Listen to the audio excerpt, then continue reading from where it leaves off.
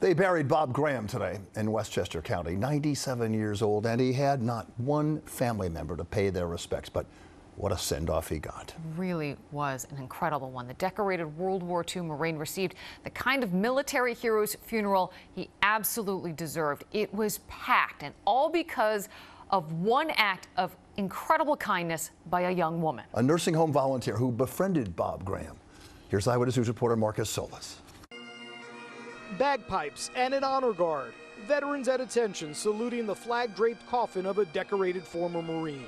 There's no question this was a hero's farewell in Shrub Oak. He was in the Marine Corps during World War II. He was in the Pacific, and he had the Bronze Star and a Silver Star, so I mean, he was in the thick of it. But not everyone knew Bob Graham, who died earlier this month at the age of 97. Most of the mourners didn't. After his military service, he worked as a corrections officer and was married for 60 years. But when Rosie died a couple of years ago, Graham was essentially alone, no close living relatives. A volunteer at the nursing home where he lived didn't want his passing to go unnoticed, so she organized a fitting tribute. I'm amazed at how many people came out for Bob, but then again, I'm not. I mean, he was such a special person. His life was so incredible, and his story really spoke to so many people's hearts.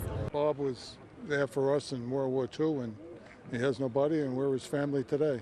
The funeral drew veterans from around the area as well as strangers who paid their respects, and Regan was honored as well.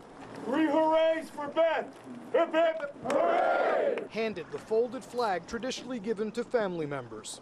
I'm just overwhelmed with emotion, and the support and the outpouring of love it's incredible. A moment of recognition for a woman who made sure a life of duty and honor was properly remembered.